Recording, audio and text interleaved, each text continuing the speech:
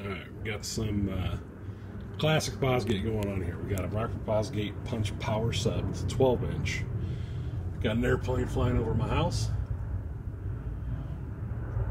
Anyway, picked these up. I actually have two of these a while ago.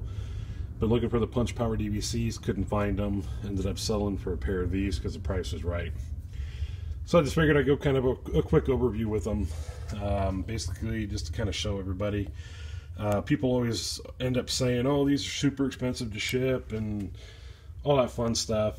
I got the pair of these shipped for about 40 bucks, and they were well packed. So basically, I'll just kind of run you over it real quick. It has the spruce pulp cone, rubber surround, cork gasket, has kind of a hammered finish paint on it. Basket wise and magnet wise, motor wise, things are heavy. Let me put this down.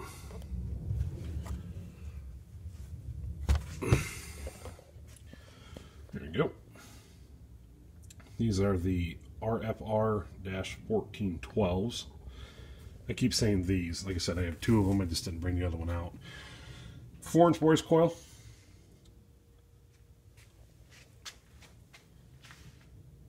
Pretty nice little subs. Although there's not really little about them. So the main thing here that I just kind of wanted to show was that this particular sub, I have a scale over here. So I'm going to move this out of the way. Most of the information you can end up finding online about the subs in respects to usually the size and the detailed specific information. This is going to be basically just for weight. So I'm going to put this on here. That way, if you have any questions about it, I'll throw this on the scale.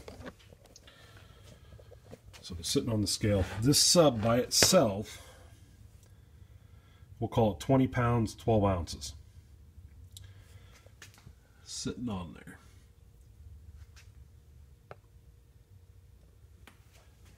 So it's over a 20-pound sub.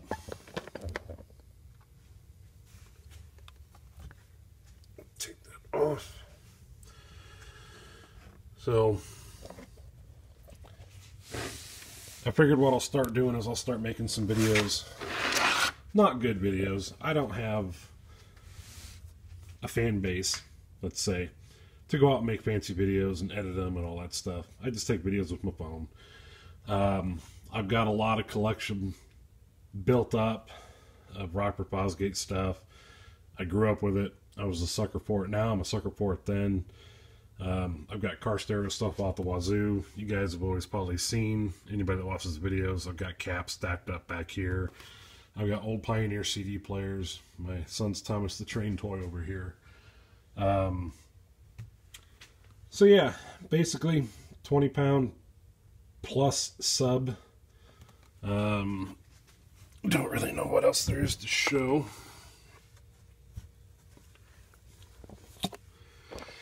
These are always notorious. If you've ever had one of these subs, you know all about these, but these are always kind of notorious for rusting in the voice coil. I don't know if you can see that in there or not. So that and pitting. Pitting's also another big thing too. So, but these baskets, a lot of different subs have used these baskets over the years. I think there's MTX subs. I've seen the MMATS subs that have had those as well.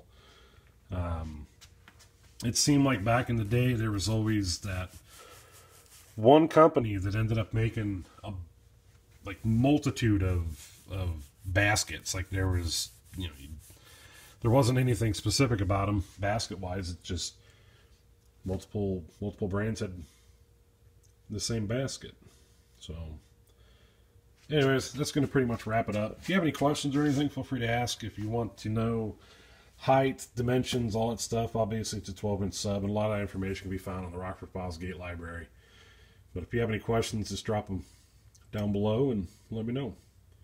So if you like the video, let me know. If not, then don't. So I'll just keep making more just for my own personal enjoyment, kind of building a library of documenting the things that I've owned or things that I've sold or bought or whatever throughout the years. So Keep it classy.